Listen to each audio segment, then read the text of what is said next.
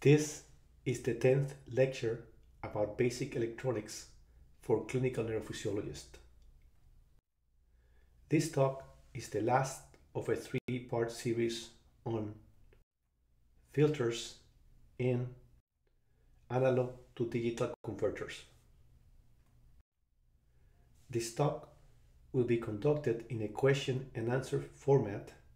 It will start from where we left off in part 2 of this series. First question. Analog filters are not component of digital EEG machines. A, true, B, false. The digital EEG machine has some key components. These components are differential amplifiers, single-ended amplifiers, analog high-frequency filters, also called anti-aliasing filters, analog to digital converters, whose function is to transform continuous fluctuating electrical signal into discrete data points in the form of binary numbers. Other components of the digital EEG machine are the digital filters. Digital filters include high frequency, low frequency, and notch filters. The last component of the digital EEG machine is the monitor. So the answer to this question is false. Next question. High frequency filters are used as anti-aliasing filters. A, true, B, false. Aliasing is a term that we will discuss in depth when we talk about analog to digital converters. For now, let's say that the lower the frequency of the fastest wave presented to the analog to digital converter, the easier it is for the analog to digital converter to avoid aliasing.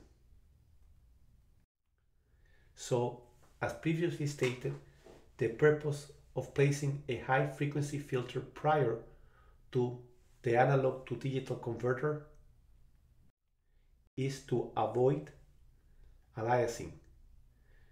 This is done by eliminating high frequency rhythms that do not contribute to the value of the test, thus decreasing the need for computation at the analog to digital converter. So the answer to this question is true.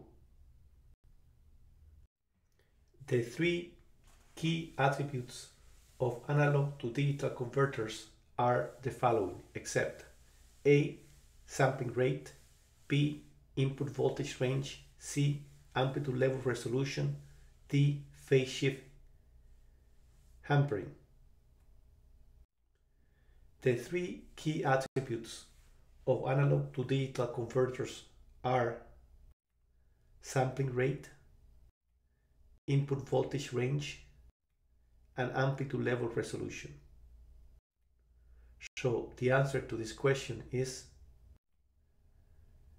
phase shift hampering. Next question. High fidelity reproduction of a wave in a digital EEG machine is dependent on the sampling rate of the analog to digital converter. A, true, B, false. As I have just mentioned, the function of an analog to digital converter is to convert continuous fluctuating current into discrete numerical data points in the form of binary numbers. Thus, one of the attributes of an analog to digital converter, in order for it to do its job, is to have an appropriate sampling rate. In the next few frames, I will address this issue. I will illustrate the importance of choosing an EEG machine with a good analog to digital converter by comparing two imaginary waves. One generated by the transformation of an analog signal to a digital signal when processed by an analog to data converter with a sampling rate of 102 per second. The other imaginary wave I will use for comparison is one done by an analog to data converter with a sampling rate of only 10 per second. Let's start by looking at the transformation of an analog signal to a digital signal when processed by a 102 sampling per second analog to digital converter. In this frame, I have added an analog signal lasting 1 second. The arrow close to it indicates that it is going into an analog to data converter. The analog to data converter has a sampling rate of 102 data points per second, separated by an equal distance from each other. I have included in this frame the digital wave reconstructed from 102 data points. As you can see, the digital signal is very similar to that of the analog signal. On the other hand, if the analog to data converter, instead of having a 102 per second sampling rate capability, has a 10 sampling rate per second capability, only 10 points at an equal distance from each other will be presented to represent the signal. This will, when reconstructed, unfaithfully reflecting the shape of the analog signal coming into the analog to digital converter. So the answer to this question is true. Next question. The sampling rate required to faithfully reproduce a rhythm is 6 times the fastest frequency of interest in the signal. A true, B false. The two gentlemen in this photograph were great mathematicians. Both had a lot to do, perhaps indirectly, with digital EEG. Yet of the two gentlemen, the one most recognized is probably Dr. Nyquist. He is recognized for saying that in order to faithfully reproduce a rhythm, we need to sample it at least twice the frequency of the fastest rhythm constituting it. The 2006 recommendation from the American Clinical Neurophysiology Society is to use a sampling rate of at least 3 times the fastest component of the rhythm. Yet today, we say that probably a good sampling rate is 6 times the fastest rhythm we want to capture. So if we want to analyze a rhythm whose fastest frequency is 70 Hz, we must get an analog to data converter that will take 420 samples every second. If one wishes to sample a rhythm whose fastest activity is in the 100 Hz, we need to get an analog to data converter that will take 600 samples every second. If one wants to analyze a rhythm whose fastest activity of interest is in the 500 Hz, we must get an analog to data converter that will take 3000 samples every second. And if we want to analyze a rhythm with the fastest activity in the 1000 Hz range, we must get an analog data converter that will take 6000 samples every second, and so on. So the answer to this question is true. Next question. Using a sampling rate of 1000 data points per second to analyze a rhythm with the fastest frequency of interest of 70 Hz leads to aliasing. A true, B false. You probably do not know who this character is. But if I tell you his alias, you would probably have heard of him. He's Billy the Kid. Yet, in the physics world, giving an alias or aliasing something implies misrepresenting that something that is being aliased.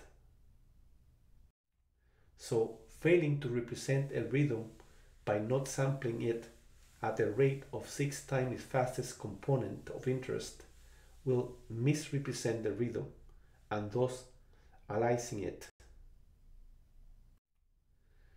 So the answer to this question is true. Next question. The sampling rate and the dwell time are the same thing.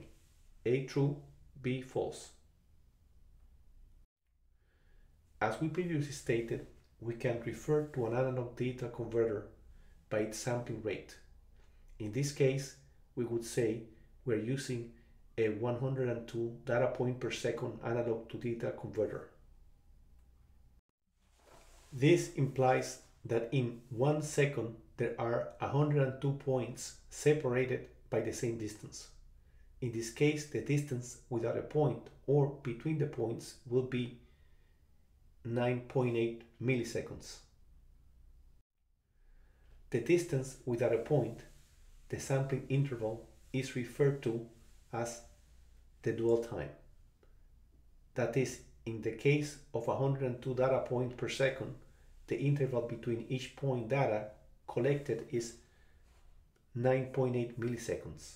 Thus, we talk about a dwell time of 9.8 milliseconds.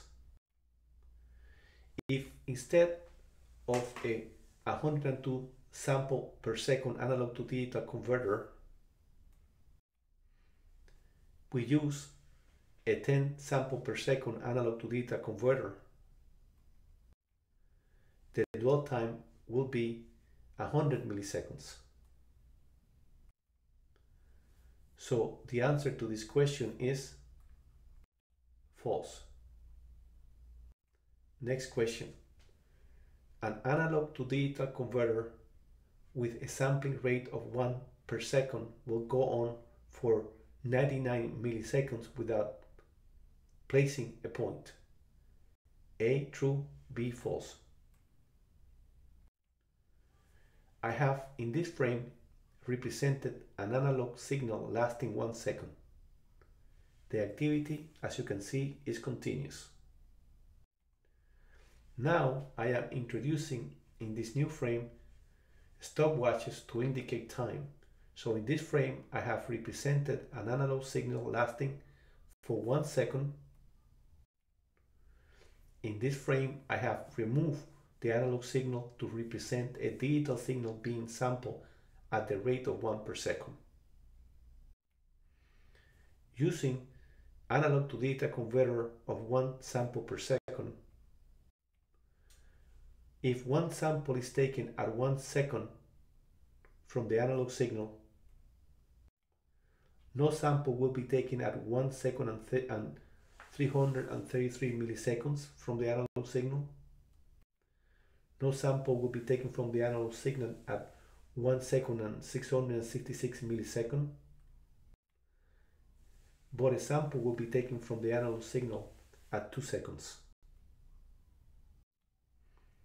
This implies that no registration will be made of the analog signal for 999 milliseconds. So the answer to this question is true. Next question. What is the usual per second per channel sampling rate of an analog to digital converter used in EEG machine? A. 22,050, B. 44,100, C. 240, D. 10,000. Judging by the frequency of sounds that we can hear, 20 kilohertz, and the frequency that we can make with our voices, 4 kilohertz, men and women were built to listen more than to talk. So, taking this into consideration, as well as the Nyquist postulate, the engineers constructed the CD. The CD with the capacity to reproduce all sounds audible by the human ear. That is, with a sampling rate of about 40,000 data points per second, with a dwell time of about 0.023 milliseconds. This corresponds more or less to 15 to 16 bits of linear resolution, and they also contracted a digital phone with a sampling rate of 8,000 Hz. This corresponds to about 13 bits of linear resolution and a dwell time of 0.122 milliseconds. And finally, they constructed an EEG machine, that is a digital EEG machine, with a sampling rate of 240 to 480 data point per second per channel.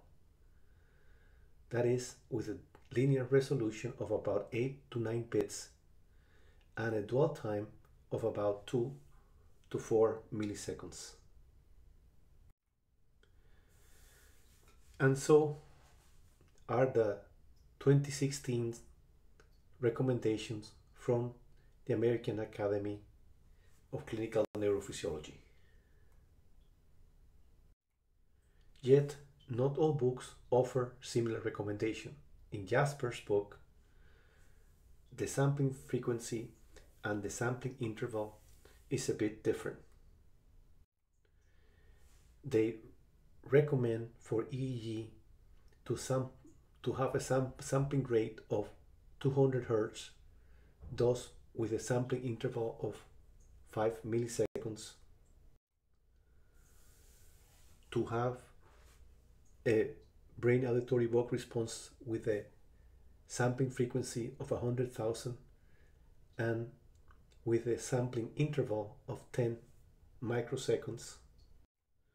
Interestingly enough, the recommendation for brain auditory evoked responses in the 2006 American Clinical Neurophysiology Society is for it to be at a sampling interval less than 20 microseconds, but the actual limits of it was not established by this academy. Finally, for EMG, the Jasper book recommends 1 million sampling frequency per second and a sampling interval of 1 microsecond. So the answer to this question is C. Next question. What is the minimal sampling rate for EEG recommended by the American Academy of Sleep Medicine in 2007? A. 70, B. 180, C. 200, D. 500. The filters for EEG recording during polysomnography in center not interested in epilepsy usually use a high frequency filter of 35 Hz and a low frequency filter of 0.5 Hz. This is done to minimally affect frequencies in the slow spectrum of brain activity, but decreases our ability to detect spikes. With this in mind, the minimal sampling rate of EEG recommended by the American Academy of Sleep Medicine in 2007 was 200. They do say that the desirable sampling rate is 500 samples per second. This academy makes similar recommendation for other polygraphic analysis. For airflow, nasal pressure, esophageal pressure, respiratory movements, the Sleep Medicine Academy recommends a minimum of 25 and a desirable of 100 sampling per second. For oximetry, a minimum of 10 and a desirable of 25 sampling per second. And for body movement, 1 sampling per second. So the answer to this question is C. Next question. What is the recommended sampling rate for EEG by the American Academy of Sleep Technologists in 2012? A. 70, B. 180, C. 200, D. 500. I have just presented to you the recommendation by the American Academy of Sleep Medicine. They are what you see in this frame. Please notice the word desirable in the subtitle. Now look at the recommendations made by the American Academy of Sleep Technologists. They are similar, except that the word desire has been changed for recommended. So the answer to this question is D. Next question. What is the usual per second sampling rate of analog to digital converter used in brain evoke auditory responses? A. 20,000, B. 8,000, C. 240, D. 10,000. Using the 6-time rule, if we use a high frequency filter of 3000 Hz, the sampling rate should be more than 18,000 sampling per second. The recommended sampling per second in Jasper book is 100,000 sampling per second. So the answer to this question is 20,000. That is A. Next question. What is the usual sampling per channel when recording full band EEG? A. 240 Hz, B. 12,000 Hz, C. 562 Hz, D. 2000 Hz. Filters and sampling rates choices depend on the machine capabilities and, as you have noticed throughout this talk, to the examiner's choices. For regular EEG using a bandwidth confined by a high frequency filter of 70 Hz and a low frequency filter of 1 Hz, the sampling rate of the analog to digital converter following the 6-time rule should be 420 Hz. For full band EEG, where the activity of interest ranges from wave lasting 1 millisecond to 100 seconds, the high frequency filter is set at 1 kilohertz or even at 2 kilohertz by some authors. The sampling rate using the 6-time rule should be 12,000 sampling per second. So the answer to this question is B. Next question. An ADC set with amplitude window too narrow for the signal being studied will only cut off the higher peaks of the signal. A. True. B. False. The second attribute of an analog to digital converter is its input voltage range. To explain it, I will use a familiar figure. but this time in relation to input voltage instead of sampling frequency, to which I will assign, that is to the input voltage range, I will assign a value of 200 microvolts. So if the maximal amplitude of the analog signal is 180 microvolts, and as we said, the input voltage range of the analog to digital converter is 200 microvolts, then the sampling amplitude range of this analog signal will be such that at the time of its reconstruction, the data point value collected will yield a digital signal equal to the analog signal that produced it. This is because all the amplitude of the analog signal is within the input voltage range or window of the analog to digital converter. But let's say that instead of a 200 microvolt input voltage range, we use an analog to digital converter with an input voltage range of 100 microvolts. Then the voltage sampling rate of the analog signal would be such that at the time of its reconstruction, the data point's value collected will yield a truncated digital signal at the highest and at the lowest value of the signal. So the answer to this question is false. Next question. What is the usual input voltage range or amplitude window of an analog to digital converter used in EEG machine? A, plus or minus 5 millivolts. B, plus or minus 1.023 millivolts. C, plus or minus 5 microvolts. D, plus or minus 500 microvolts. The input voltage range or amplitude window of most EEG machines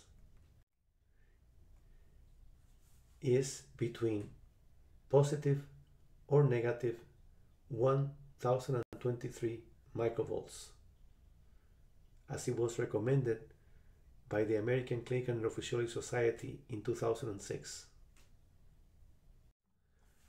This is so in order to accommodate waves with an amplitude of up to 2046 microvolts. Again, this is according to the 2006 recommendation. The 2016 guideline recommends a dynamic range higher.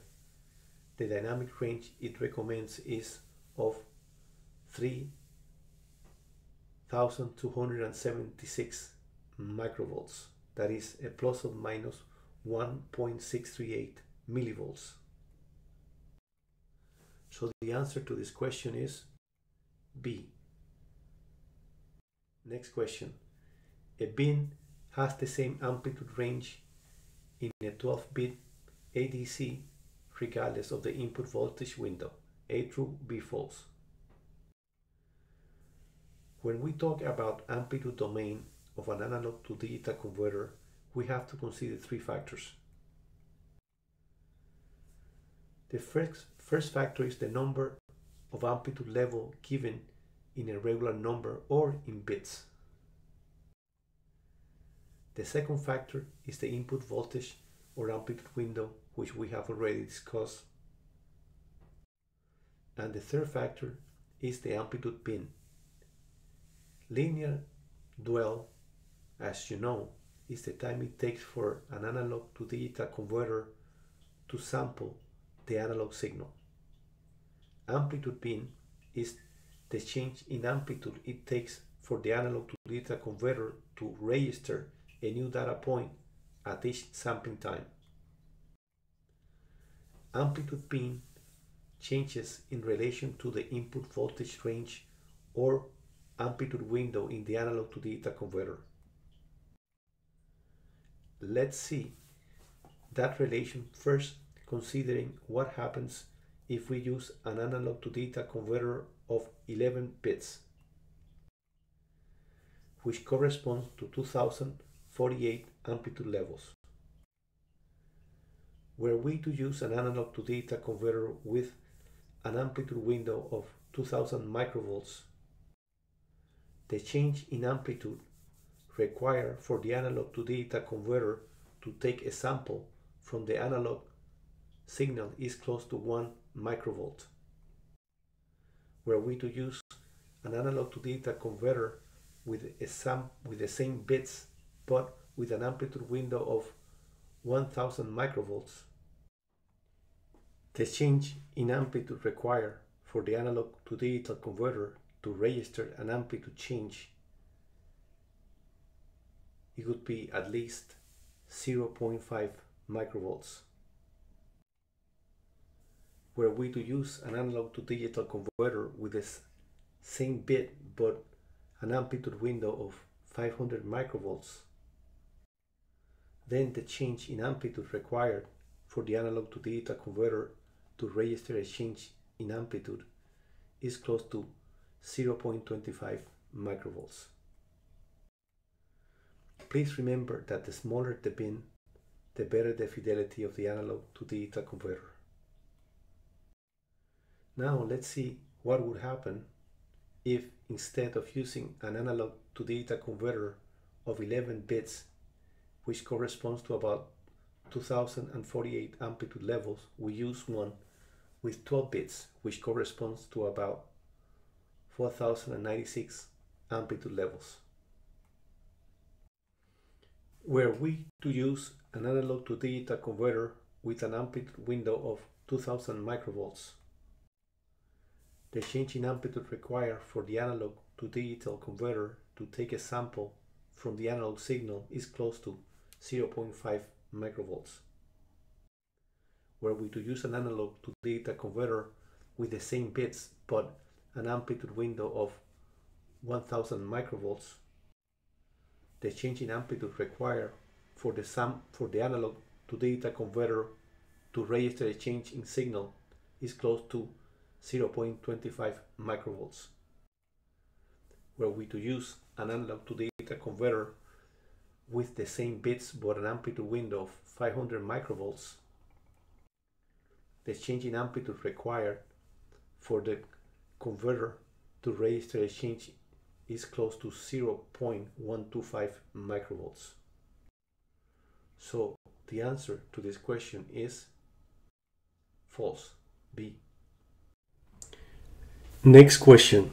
How many vertical bits should an analog to digital converter have for EP and EEG conversion? A, 12, B, 8, C, 2, D, 6. The correct answer in the past was 12 bits. The new recommendation is 16 bits, which corresponds to 65,536 levels. And using a regular window of plus or minus 1.638 millivolt per channel represents a resolution of 0.05 microvolts. So the answer to this question, at least for the moment, is 12. Next question. When using an EEG machine with an amplitude resolution of 12 bits and a window of 2000 microvolts, a signal increase of 0.1 microvolt may translate to an amplitude change of 1 microvolts. True or false? Going back to a previously shown figure, the setting in this question refers to specifications pointed by the arrow. An amplitude resolution of 12 bits and an amplitude window of 2000 microvolts produce a bin setting of about 0.5 microvolts. So it will be about 0.5 microvolts, the maximal change that could be brought about by a 0.1 microvolt increase. So the answer to this question is B, false. Next question. A 16-bit analog to digital converter used with a 2000 microvolt window input will be able to produce a resolution of 0.03 microvolts. A, true. B, false. Were we to use a 16-bit for amplitude level and a size window of 2000 microvolts, the same as we have used in the past question, a change of 0.03 microvolts always will be registered. So the answer to this question is A, true. Next question. Digital filtering advantages over analog filtering includes all the following except A, easy storage of information, B, higher fidelity, C, allowing post-recording manipulation of data, D, avoiding end-of-the-chain phenomena. Bipolar montages, when recorded with analog equipment, are vulnerable to artifacts due to the end-of-the-chain effect. The end-of-the-chain effect made channels linked to FP1 and O1 more vulnerable to artifact because of only being connected to a ground in one amplifier. I will explain this a little bit further. Using analog equipment, the first and the last electrode of the chain in a bipolar recording are preferred only to one ground in one amplifier, as you can see in FP1 and in O1. Whereas the middle electrodes F7, T3 and T5 in this montage are referred to a second ground or to two grounds, one in each amplifier. The end of the chain phenomenon does not happen with digital equipment, since with digital equipment bipolar montages are reconstructed from previously acquired referential data and all have the same connection with ground. So the answer to this question is B. Next question. Most EEG machines use finite impulse response filters. A, true. B, false. Most digital filters make use of mathematical wizardry to imitate the geometrical result of analog filters. In general, three methods are used for this purpose. The first of this method is finite impulse response. Finite impulse response has the benefits of being stable, producing a linear phase increase with little distortion, not having feedback or redundancy, and produce little noise. Finite impulse response has the drawback of needing large amount of operation in order to produce a signal, and therefore requiring a significant amount of time to work out the mathematical operations, thus delaying the output of the filter. The second type of method used for data filtering is infinite impulse response. The infinite impulse response has the benefit of requiring few operation, but has the drawbacks of being potentially unstable, producing nonlinear phase shifts, having feedback or redundancy, and producing significant amount of noise. The third method of data filtering use is the fast Fourier transformer. Fast Fourier transformer has the benefit of producing sharper frequency cutoff than any of the two previously discussed methods,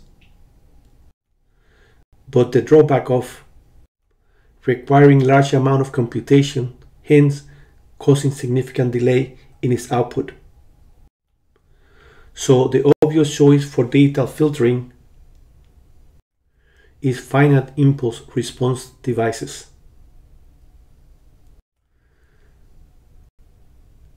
Therefore, the answer to this question is A, true. Next question. Finite impulse response filters function based on amplitude averaging. A, true, B, false. Finite impulse responses work by processing the numerical values in such a way as to use the preceding and following digitalized points to determine the vertical placement of a signal. Let's say, in order to understand this principle, that is the principle of finite impulse response filtering, that we use a filter with an order of 5 points. A finite impulse response filter with an order of 5 points uses 2 preceding samples and 2 following samples to determine the vertical position of a point in a recording. I will try to explain this in the next few frames. In this frame, I have introduced 5 white points. Now I have colored the midpoint in magenta. Thus we have 2 preceding and 2 following points in relation to the magenta colored or central point. So the computer will take the 2 points preceding and the 2 points following the central point, here as we previously mentioned represented in the magenta color, and the computer will then determine the average position of the central point by determining the average position of the 4 neighboring points. And then place the dot, which I have colored in aqua, in the appropriate location. With the appearance of the next point in relation to time, as I have shown in this frame, the computer moves to resolve the placement of the new point, which I have color magenta in this frame. This will be done following the 2 preceding and the 2 following points. So the computer, now using the 4 neighboring points to the magenta point, will assign the final position of the newly developed average, which in this frame I have colored in aqua. And with the appearance of a new point reflecting the passage of time, the process will start again. So the answer to this question is true. Next question. finite impulse response low frequency filters and high frequency filters function by modifying the weight given to preceding and following points. A true, B false. The math behind digital filtering for low and high frequency filtering is beyond my understanding. What I have summarized from reading confusing papers on the subject or by me confusing the information in non-confusing papers written on the subjects is that filters behave as a low frequency filter or a high frequency filter depending on the weight given to the neighboring points in relation to their distance from the center point. I will leave it at that and therefore go to answer this question, and the answer to this question is true. Next question. Averaging can be used as a form of filtering. A true, B false. Averaging is probably one of the oldest mode of filtering. Repetition adds to a signal that has a temporal and a spatial consistency and subtract from a signal that lacks temporal and spatial consistency. It is interesting that, as it happens with lots of physical phenomena, the signal to noise ratio improves proportional to the square root of the number of sweeps. So, with 4 sweeps, the signal to noise ratio will improve 2 times, which corresponds to 3 dB. With 64 trials, the signal to noise ratio will improve to 8 times, which corresponds to 9 dB. So the answer to this question is true. Next question. Paper EEG is dead. A true, B false. There's no doubt about it. Paper EEG is dead. So the answer to this question is true. Next question. What is a pixel? A fixed unit of measurement. 1 pixel is equal to 0.25 millimeters. B, the smallest addressable element in a screen. C, a variable unit of measurement ranging from 0.25 to 5 millimeters. D, none of the above. A pixel or picture element is the smallest addressable element in a display device. A computer screen is measured in pixels. We can think of pixels as geometrical figures, usually a square of variable size. In this frame, the arrow points to 1 pixel. So the answer to this question is B. Next question. What percentage of a computer screen pixels are considered border pixels? A, 5% on each side. B, 10% on each side. C, 15% on each side. D, 1% on each side.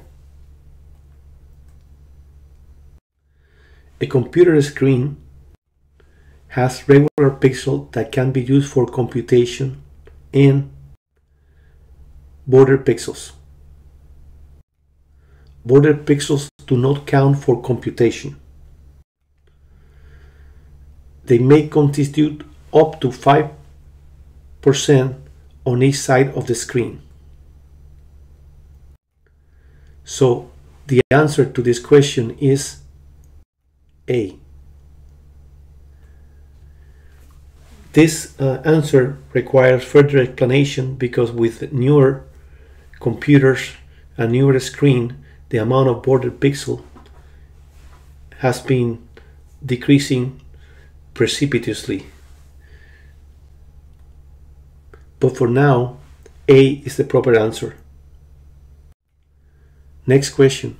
A computer monitor would need a horizontal resolution of at least dash pixels in the data display or regular pixels? A, 1200, B, 1400, C, 1600, D, 1800. Regular pixels must at least be 1400. So the answer to this question is B. The digital screen and video card must at least be dash pixels for displaying and scoring EEG. A, 1600 by 1200, B, 1500 by 4200, C, 3600 by 1800, D, 4200 by 2200. A computer used for EEG must have at least 1200 vertical pixels and 1600 horizontal pixels. So the answer to this question is A. Next question. Too much flickering indicates a too low refreshing rate. A, true, B, false. No flickering is better than flickering. Look at the edge of the screen to look for flickering. If you see any flickering at all, it's usually too much. Flickering indicates too slow refresh rate and a bad screen or computer. The best thing to do if you see flickering is to buy a new computer or a new monitor. So the answer to this question is true. Next question. In a monitor used for EEG reading, 1 vertical millimeter should be represented by at least dash pixel. A2, B4, C6, D10. The American Clinical Neurophysiology Society in 2006 recommended at least 4 pixels per vertical millimeter. The EEG primer recommends at least 2 pixels per millimeter. They both agree that the horizontal resolution should at least be 4 pixels for 1 millimeter. This represents 100 pixels in 25 millimeters, or 100 pixels per second. So the answer to this question is B. Next question. Each second of EEG displayed should contain at least dash data points and occupy dash millimeters. A, 125, B, 130, C, 150, 30, D, 150, 25. Prior recommendations have been to use 100 pixels per second. In the latest recommendation, the number given is 128 pixels per second on a screen able to hold 10 seconds of recording. The number 128 cannot be converted to millimeters without violating the integrity of a pixel. 128 pixels divided by 25 millimeters will come out to be 5.12 pixels. So at least for now, the answer to this question is A. Vertical digital spacing of EEG channels should be at least dash millimeters. A15, B20, C25, D30. In the 2006 American Clinical Neurophysiology Society recommendations, they advise a vertical scaling of 10 millimeters between channels. This recommendation was again given in 2016. The EEG primer recommends 15 millimeters of spacing between channels. When digital EEG is used, and 20 millimeters for paper. So the answer to this question is A, 15. Thank you. This is the last segment of a three-part series on filters and analog to digital converter. Thank you again.